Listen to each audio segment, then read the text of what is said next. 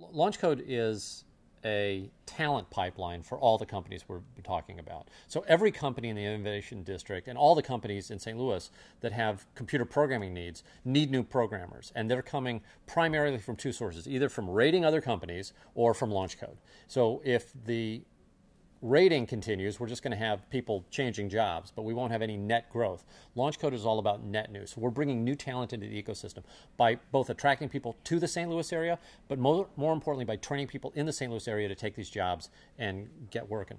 So LaunchCode sort of grew out of something that happened at Square, because Square originally opened an office in St. Louis, Missouri to do development work. So we were hiring programmers, but every time I hire a programmer, I get an irate call from the CEO of some company saying, "Hey Jim, why'd you take our Java guy?" And I was like, well, I didn't steal him. We just hired him, and it wasn't personal. But they were taking it personally. And after the third or fourth phone call, I realized that there was no way we could grow this company to the scale that we needed if I was going to be rating other companies. So we moved to Silicon Valley, where there's much more talent. But it always bothered me that my hometown didn't have enough engineering talent or programming talent to meet the needs. And I knew that could be corrected, because the thing about programming is that it doesn't take that long, if you're a smart person who's hardworking, to go from zero knowledge to enough knowledge that we can pay you a real wage.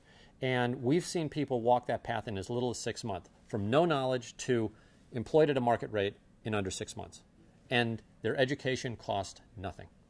So LaunchCode placed about 370 people to date into real jobs. Now, these are not, these are entry-level jobs, but they're all at market rate. And it's been very, very successful here and in Miami, and now in Kansas City and Portland. I'm sorry, Providence.